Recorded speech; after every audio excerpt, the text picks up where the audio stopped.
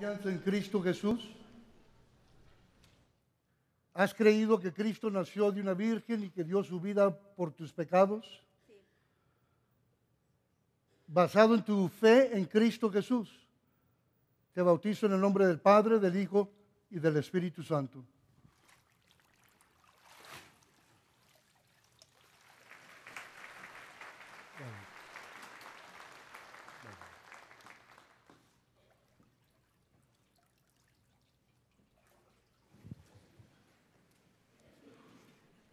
Good morning and welcome to First Baptist Church and for this hour of worship. I don't always read the Greek philosophers, but listen to Sophocles. All men make mistakes, but a good man yields when he knows he's wrong and he repairs the evil. The only crime is pride. The only crime is pride. Today we're going to gather around God's Word and talk about change and growth and getting forward and getting free.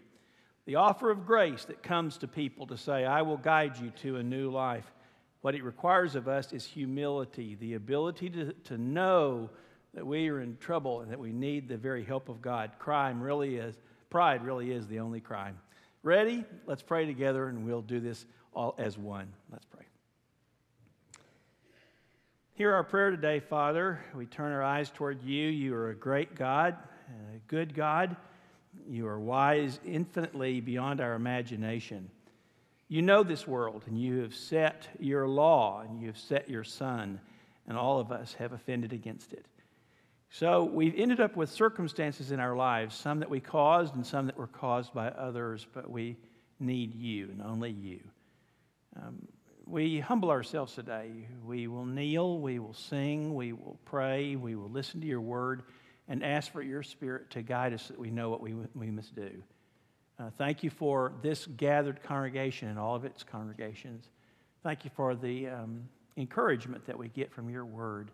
Our eyes are on you today, Lord Jesus. They're on you. In your name we pray. Amen.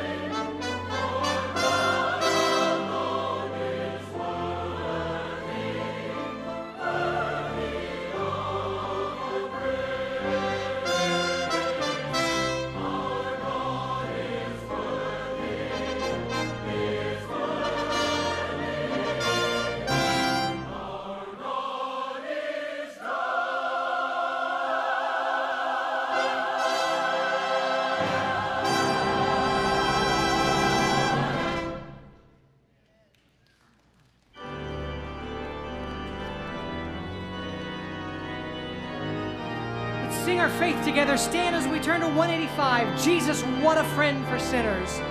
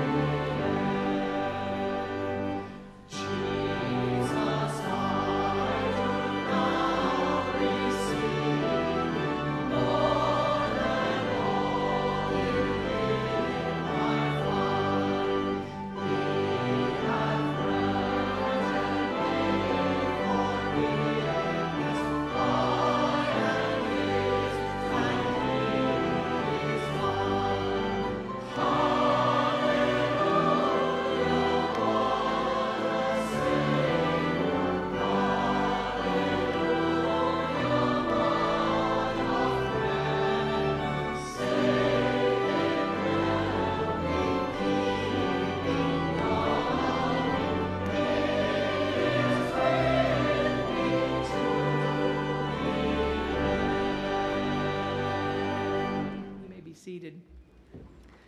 Saving, helping, keeping, loving. He's with me to the end. Are you grateful for that? Amen.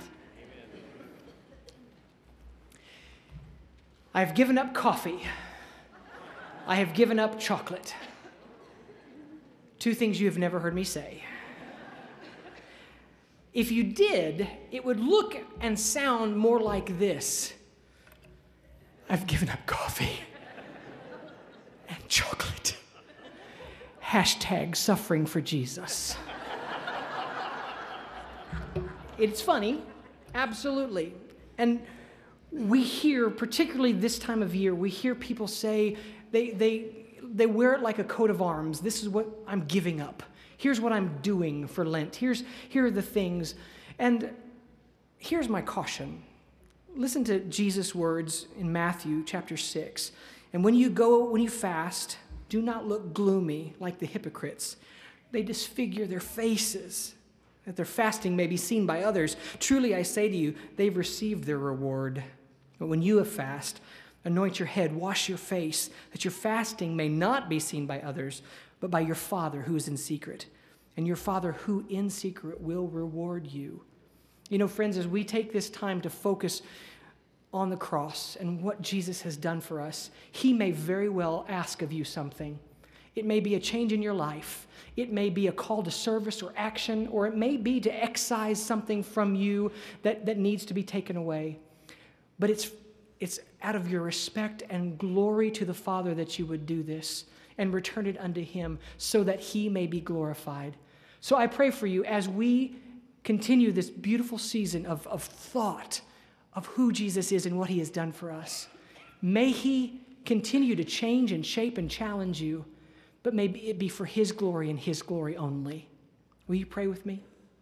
Lord Jesus, we know that we are works in progress. We know that there are things that we need to give up. We know there are things that we need to do with our lives, a service that we need to provide, action taken. Lord, we do that for you. So, Lord, as you change our hearts, as you shape us today, would you indeed, Lord, stir in us those things that would please you, that would give you honor. And today we turn them over to you with all joy, knowing that we are serving the Father. So it's in these things that we ask and pray. Amen. Let's continue to pray. As I chose this hymn, it was very much with a vision and that the title brought to mind, in the second verse in particular, that this river, this Nile that brought life also brought death. And yet there was this baby. God chose another baby to change someone's story. So as we sing this, the children of Israel are very soon going to be provided for in many ways that they had not expected. So as we sing, stayed upon Jehovah, let us find our rest. Could we stand and sing this together? Hymn 58.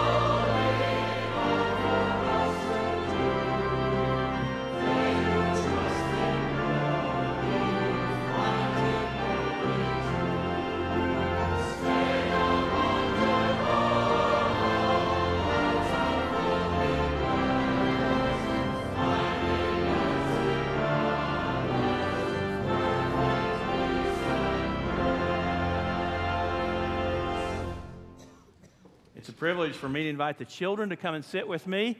You come. Let's talk about prayer today. While the children are coming, let me welcome those of you who are guests with us this morning. We're so glad you're here. We love that you've joined us today to worship the Lord and hope that that's exactly what happens. Would you give us your name? We just want to know what your name is. You can find that on a card and put it in the offering plate in a little while. Somebody will follow up with you and we'll just be your friends. We're just glad you're here. And welcome to those of you who join us by television. This live broadcast, I know, is reaching into a hospital room or a home, actually all across the world through a live stream. So we welcome you who worship with us all over the world this morning. Thanks. Good morning. Okay, let's talk today. I know something about you, and I wasn't there, but I still know it. When you were a little baby and you needed something at night, you just had to do one thing. Cry. You just had to cry. Whether it was a clean diaper or your tummy hurt or you were hungry, you didn't have to know what it was that was bothering you. You just cried out, and your mom or your dad or somebody would come help you. That's the way it works with babies. It's kind of like prayer, and I want you to think about it. God is our heavenly Father, and so sometimes when my heart hurts, then I cry out to Him. And just like a little baby, I don't always know what to ask. I don't always know how to talk to Him or what to ask. So sometimes I just tell Him the need. I just hold before Him my broken heart, and He hears. The Bible says the Holy Spirit can interpret that. He can know what to pray just because I hold it up to God in prayer. Boys and girls, do you pray? Yes. Do you pray? I pray every day. It's one of my favorite things to do. I learn so much about God when I pray. Now, here's the thing, though. To really pray, you have to be God's child. I became God's child the day I invited Jesus into my life. When by faith, I trusted Jesus, and He came into my life and forgave my sins. That's when God became my Father. And then I learned all about prayer. I began to say, you're my Father, and I can talk to you about everything. So the thing I pray for you, I pray that someday, very soon, hopefully, you will take Christ into your heart as your Savior. You'll receive Him by faith. And then becoming God's child, you'll learn to pray, and you'll learn to pray for other people. And sometimes even when you don't know what to say, He'll help you do that. So we're going to talk about prayer today. When you were a baby and you needed something, what did you do? Cry. You just cried out to your father or mother, and they came and helped you. Let's pray together. And so did you write that into the history of mankind? Did you make it certain that all of us would know this at some level? That we had to cry out to you? And when we get to be adults and we forget and we think that we're in charge of our lives and our pride gets in charge, would you teach us again to humble ourselves before you and cry out for a salvation that comes only from you? Jesus, when you were here, you prayed to your Father. Teach us to do the same. We love you in Jesus' name. Amen. Way to go, boys and girls. I'm glad you're here at church. We're learning about the Lord together. Thank you. Thank you. Hey, sweetie, are you good today? I'm good too. Thanks.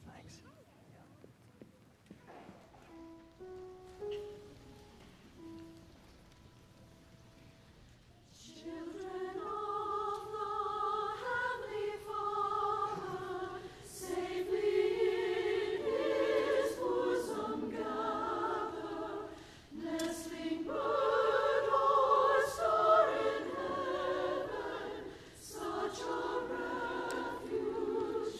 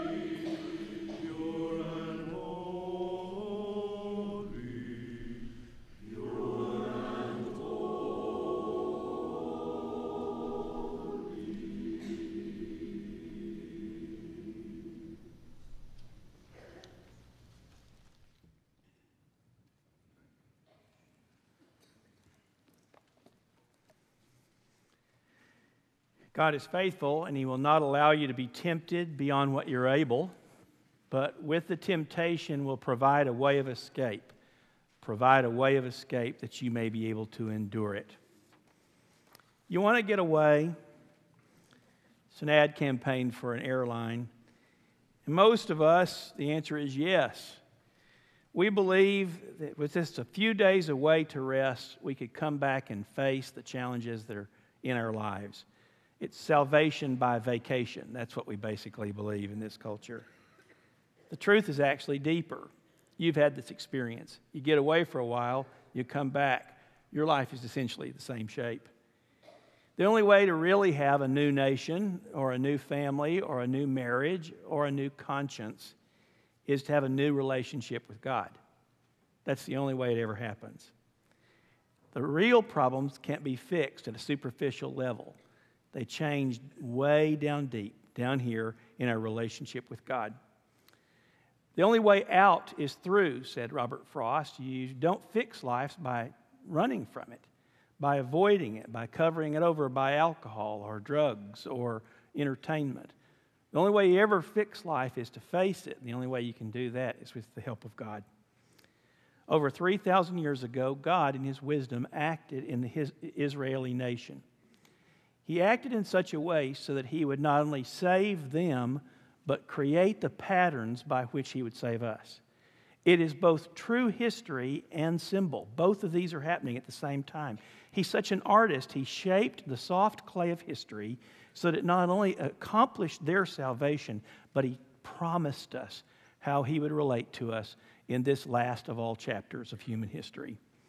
It's much more than history. For the next 14 weeks, we're going to read one of the most amazing books in the whole Bible. It's called Exodus, Exit, a way out. People who are given a way out and then they never dreamed it was possible. You want to get away? Well, it really happens when you begin to answer, no, what I want is God. What I want is God. Let's stand together and we're going to read. It's printed on the back of your listening sheet. We'll read together with great voice. Now a new king arose over Egypt who did not know Joseph. He said to his people, behold, the people of the sons of Israel are more and mightier than we. Come, let us deal wisely with them, or else they will multiply, and in the event of war, they will also join themselves to those who hate us and fight against us and depart from the land. So they appointed taskmasters over them to afflict them with hard labor. And they built for Pharaoh storage cities, Pithom and Ramses. But the more they afflicted them, the more they multiplied, and the more they spread out, so that they were in dread of the sons of Israel. Then the king of Egypt spoke to the Hebrew midwives, one of whom was named Shiphrah, and the other was Puah. And he said, when you are helping the Hebrew women to give birth, and see them upon the birth stool, if it is a son, then you shall put him to death. But if as a daughter, then she shall live. But the midwives feared God and did not do as the king of Egypt had commanded them, but let the boys live. Now a man of the house of Levi went and married a daughter of Levi. The woman conceived and bore a son, and when she saw that he was beautiful, she hid him for 3 months. But when she could hide him no longer, she got him a wicker basket, covered it over with tar and pitch. Then she put the child into it and set it among the reeds by the bank of the Nile. Thank you. Please be seated.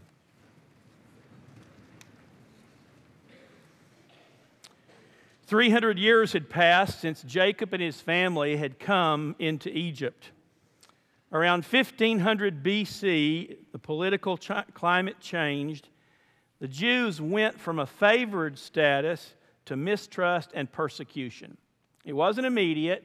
It was about 100-year gradual shift in the political climate. Gradually, they ended up in labor camps, and then the midwives were told to kill the boys, babies, and then a general edict went out that the babies were to be murdered by the whole culture as a group. You may recognize this evil. The world, which is what the Bible calls human society, without God in the center. Human society and all of our values without God in the equation. That's what we call the world. And the world is typically cruel to children. Divorce hurts kids. Sex traffic hurts kids.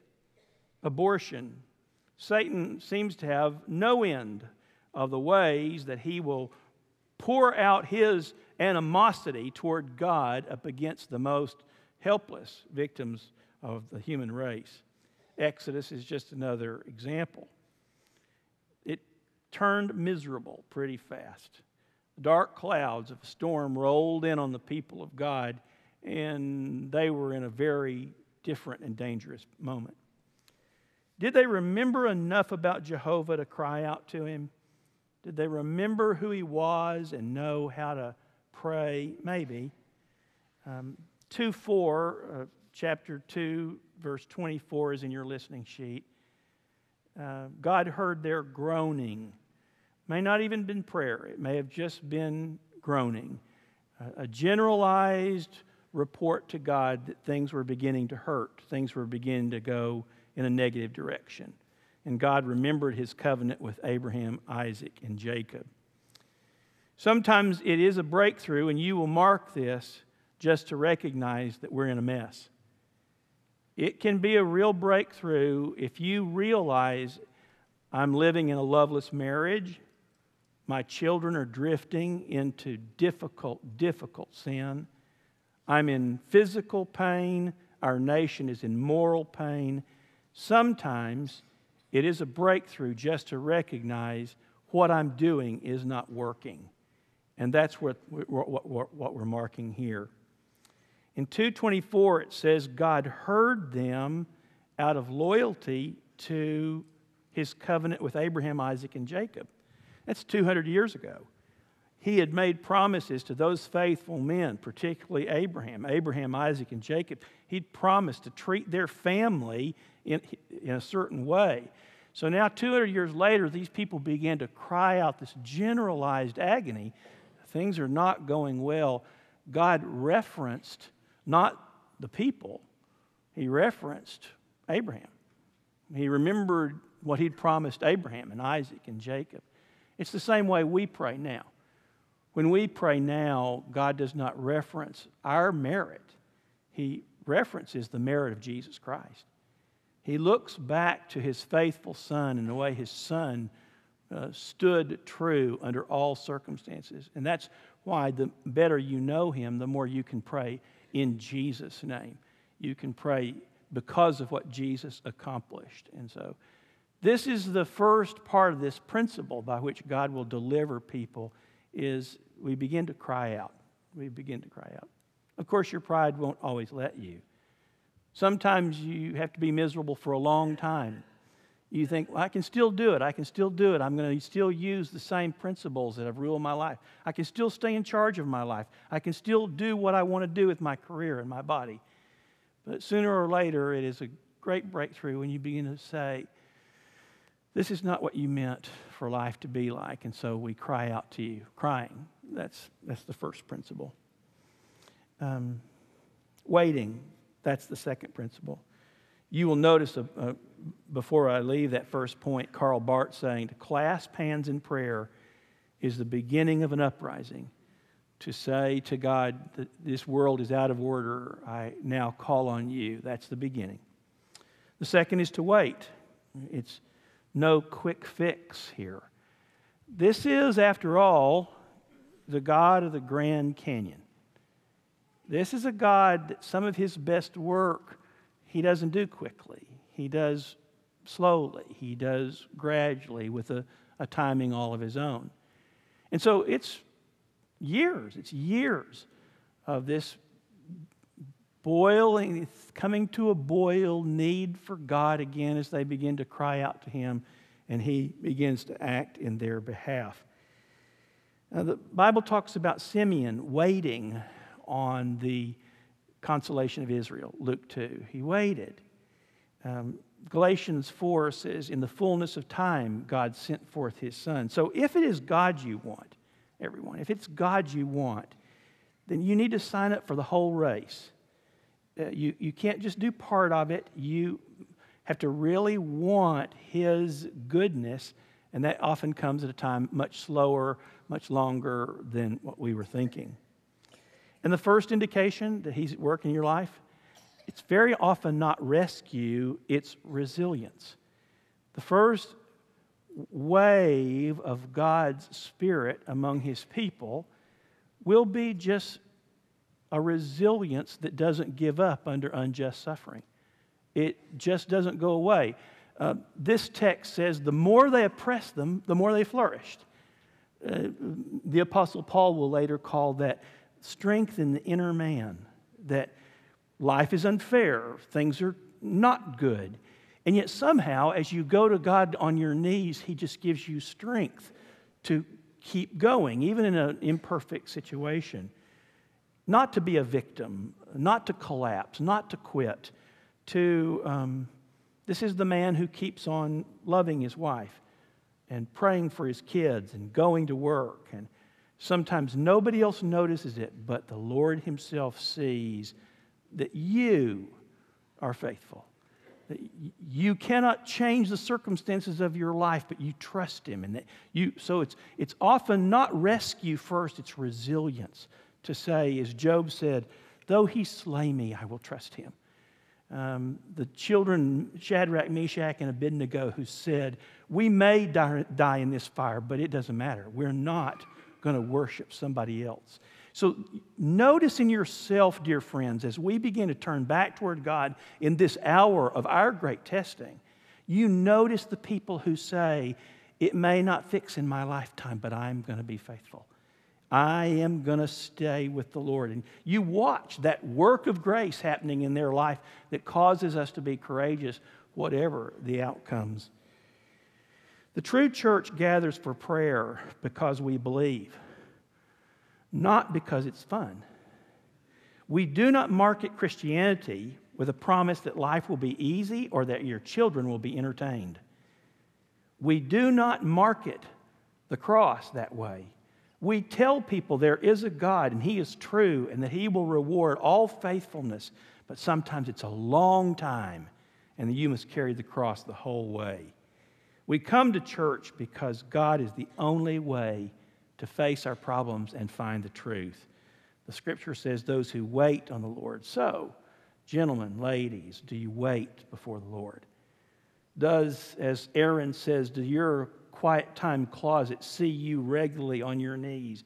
Rather than hating people who are doing things across the world, rather than resenting things that are happening in our nation, do the people of God begin to cry out for Him and wait on Him? Does the Heavenly One sense your prayers and know as you wait on Him that He will come to our rescue? The principles that are being revealed here, the crying out to God, the waiting. And I'm sorry I can't promise you a fast return. I'm sorry, myself, flesh is insulted by this, but I do know what this says. It will come when it comes. And this God will faithfully answer His people. And if we do not see it in our lifetime, then may our sons and our daughters and our grandchildren see the answered promises to these prayers. And the third, acting. Crying, waiting, acting in faith. In the early years of history, all the cultures of the world had a memory of the true God. In the early years of history, all the cultures remembered the true God. And so when Pharaoh ordered the midwives to kill those baby boys, they knew it was wrong. Hear me. They knew it was wrong to kill babies. And so they said, we will not do it.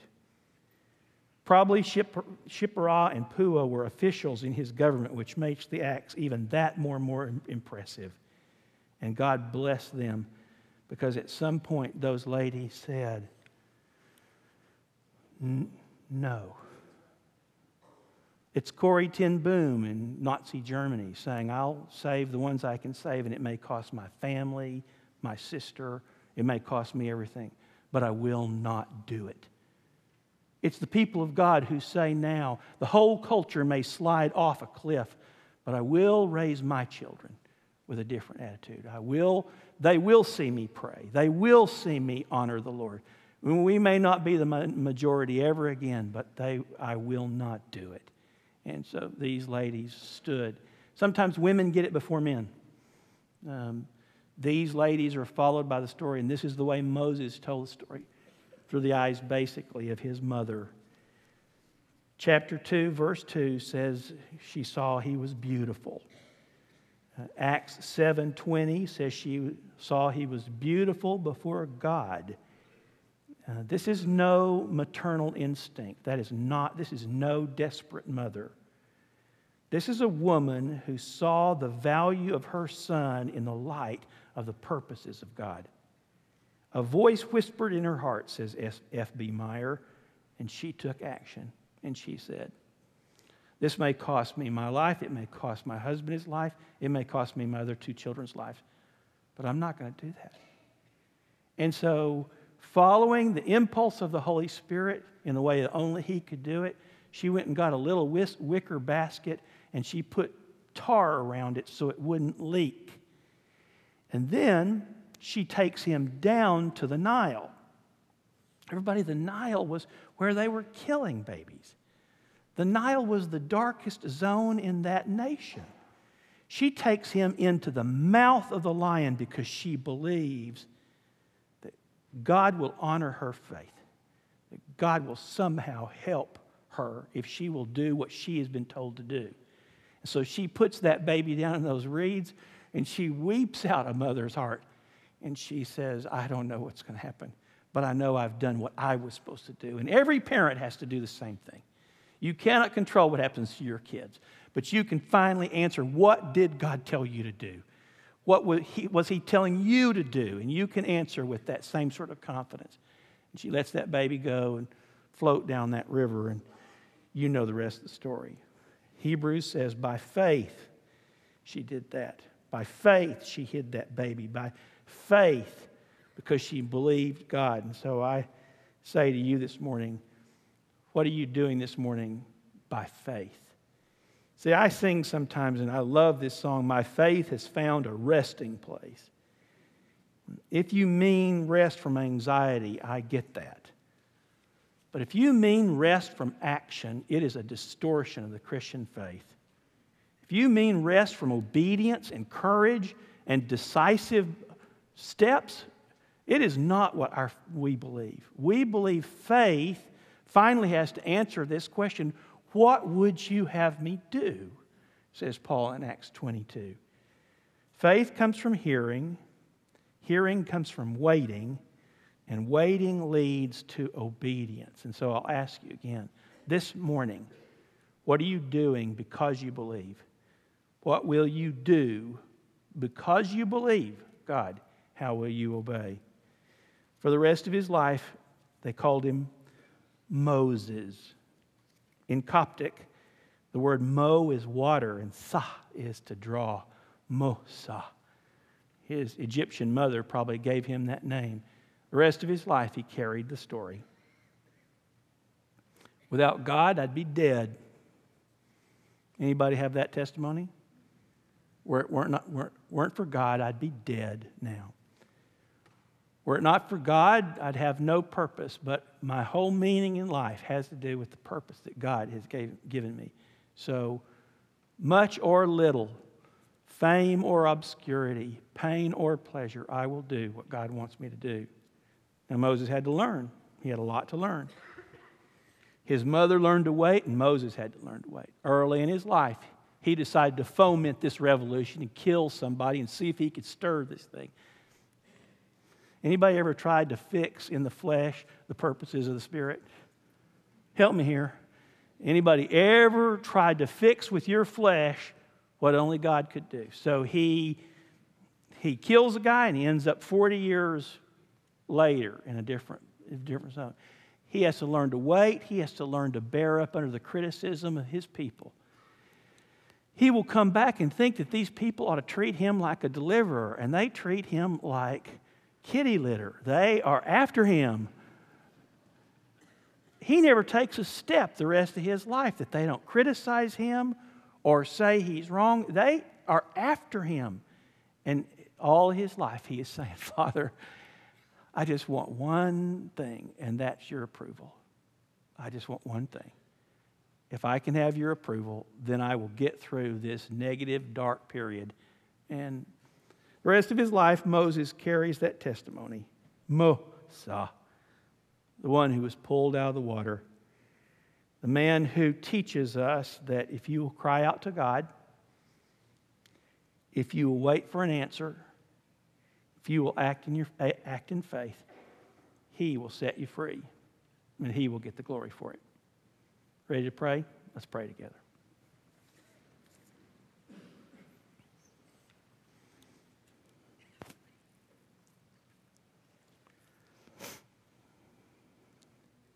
Forgive, Eternal One, forgive. Forgive the way we have tried to fix problems that are so much larger than us.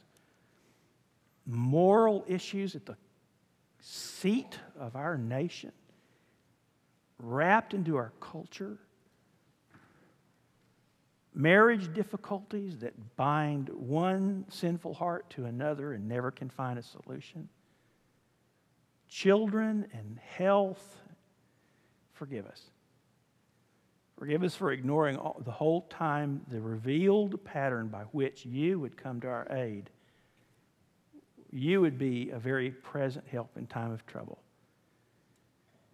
Thank you for the grace that even today would help us see that a very different path would lead to hope and relief.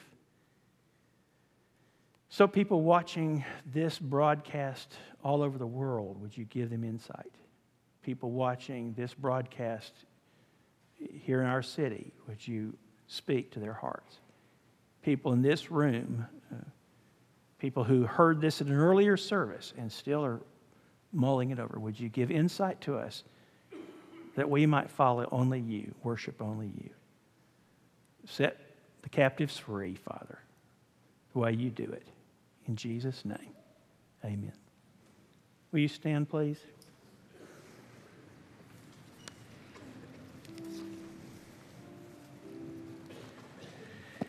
I guess this is one of those moments where Jesus used to say, "Blessed are those who mourn." The truth is, sometimes it takes a while being miserable before you're ready for God. Sometimes if you're just miserable a little while, you say, "No, I can handle it. I can handle it."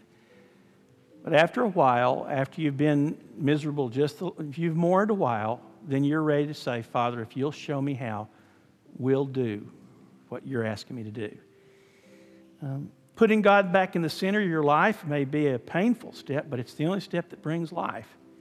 To worship Him, to know Him, then the relief will come. In a moment, I'm going to ask you to indicate that that is happening in your heart. If today you will come and receive Christ and say, I've wandered a long time without a Lord, and today I'm going to settle this. Jesus is going to be my Lord. If you'll take me by the hand, I'll help you do exactly that.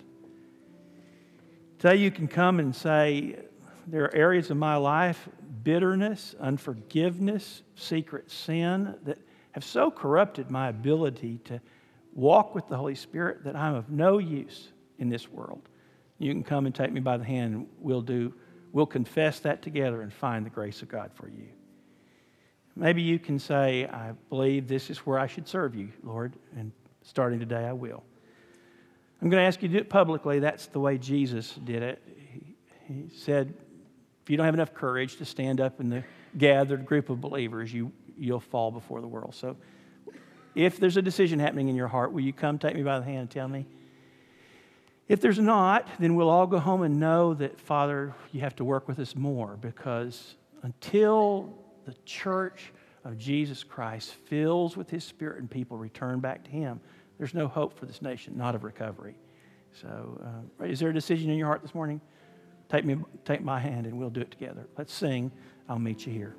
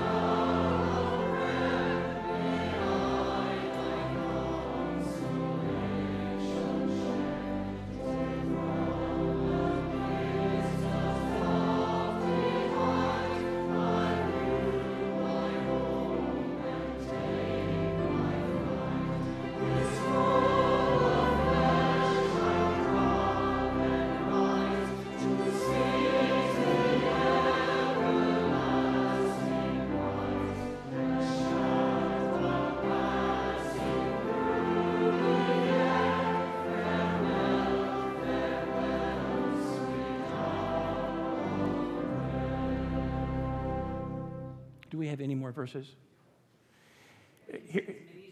Here's the problem.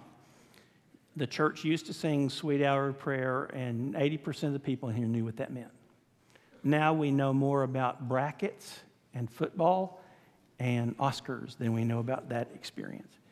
So I want you to pray one more time, and make it a prayer. Restore into the church a spirit of supplication, where we gather because we know that if we will, He will hear us. Sing one more verse, make decisions as you make them.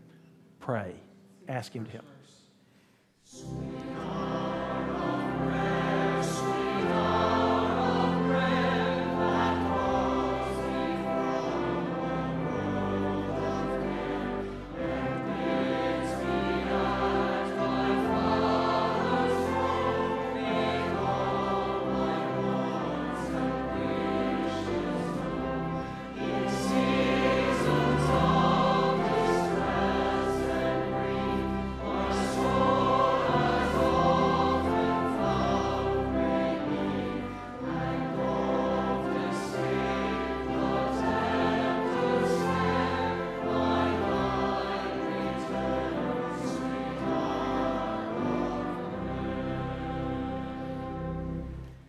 An offering is a privilege for us to give to the Lord. It is an open portal to say, Father, you've given us all things. We took warm showers this morning. We are warm and fed. We are rich. We are rich among all people, and we return back to you as an act of worship. Continue to seek Him.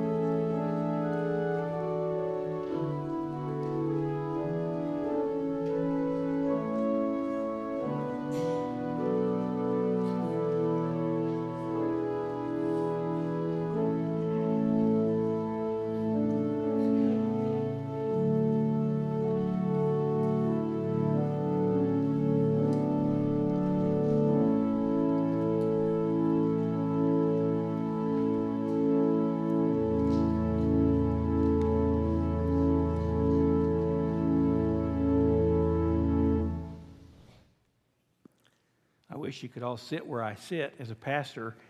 I get to see your faces as you listen to the teaching of God's Word. And some of you, I just see the Lord coming alive in your life.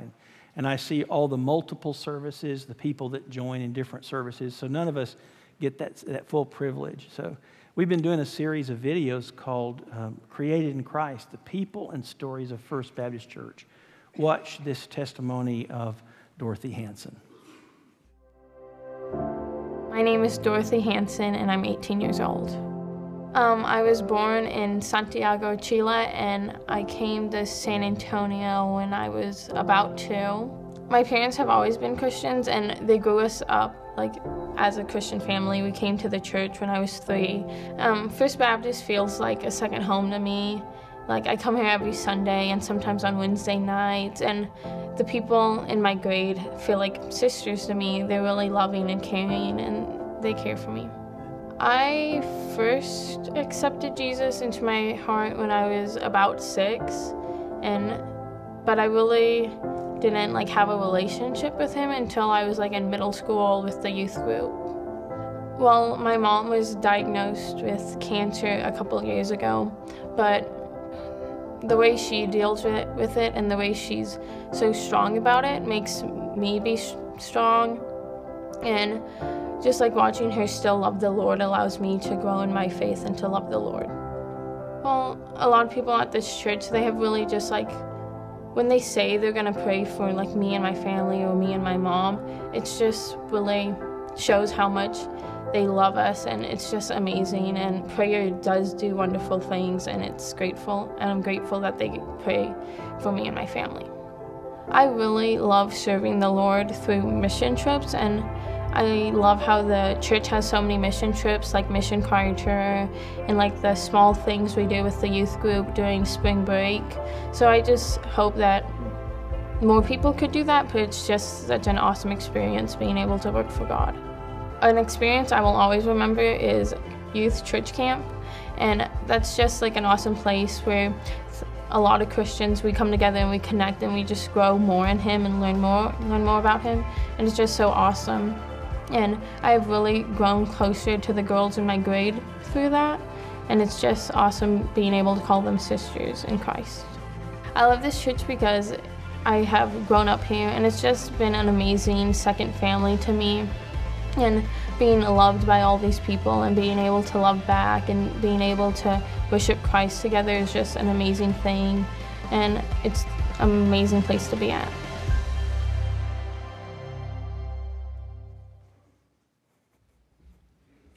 Pastor and church family, we have Nick West coming today. Nick, Stephanie, you can come with him there if you would. Stand up here with the pastor if you would just a moment. Nick comes today. He's a Christian. He just comes asking prayer as God leads him in restoring some relationships and just honoring Him with his life. Also, J.D. and Linda Darcy. J.D. and Linda, they have their grandkids with them today. They come on a promised letter from a sister church here in our area, coming to place their life in service with us here at First Baptist. Nick, the first time I knew Nick and his wife, I found out that they went to Marriage in 3D. They came with the Lovels. We're just thrilled that God's connected you with our lives. J.D. and his wife, they've been visiting for some time. They've been very careful about where God would have them to serve. These granddaughters are standing with them today. All three give testimony of a relationship with Christ and a desire to serve Him better and know Him more deeply. If you're happy with the pastor to welcome these folks in this fellowship, and you will say that you'll be a New Testament church so they can be a part of it, would you indicate by saying aye? Aye. And? We do. We really, really do. Okay, Robert Schoner, if you'll take these folks to the front door, we'll come by and love on you. It'll be a symbol of our love. They won't get all the names today, but it will be a start. It'll be a start.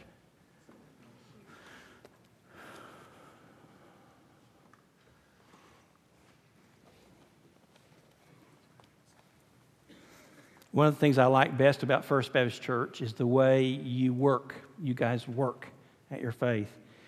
This morning, probably 1,200 people were in Bible studies across this campus. 1,200 people were in a Bible study today.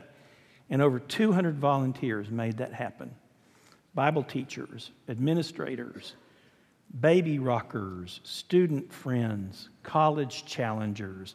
There's over 200 folks got here early this morning to make Sunday school work. Next year is going to be our best year ever, I'm convinced. We're going to do a schedule change. The internationals, we're going to go to one schedule. It's time for them to have a little bit more autonomy and responsibility. But they're still going to need a lot of English help. They want to do their children, their youth, and many of their adult classes in English. So we'll be asking for your help, not only there, but preschool. Can you rock a baby? Some of you guys have been studying the Bible for 87 years. Could you help somebody now? Could you begin to tell some people about the love of Christ? We'll be asking you to help us. It's going to be exciting. You'll note the Easter schedule. On Easter, we'll have a sunrise service. It's just so much fun unless it's freezing cold. But it's sunrise service, and then breakfast, and then an opportunity for special Sunday school. It won't be reverse. I'll teach one class. Danny Panner will teach one, and then we'll go on with the regular schedule. So be aware of it. Be inviting people to come. You'll note the other announcements in your worship bulletin. Really is good to be the people of God, and He is helping us. So let's stand together, and we'll be dismissed.